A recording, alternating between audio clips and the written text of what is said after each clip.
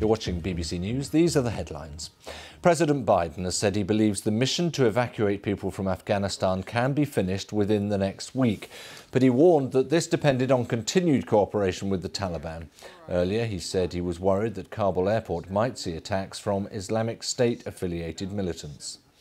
The Taliban have said Afghan nationals may no longer travel to Kabul airport, citing the chaotic situation there.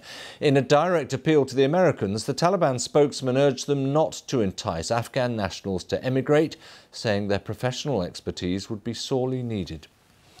Haiti's National Police has set up a committee to coordinate the security of humanitarian aid convoys intended for the victims of last week's earthquake. It comes amid concerns over attacks on aid convoys moving through desperately stricken areas often controlled by gangs.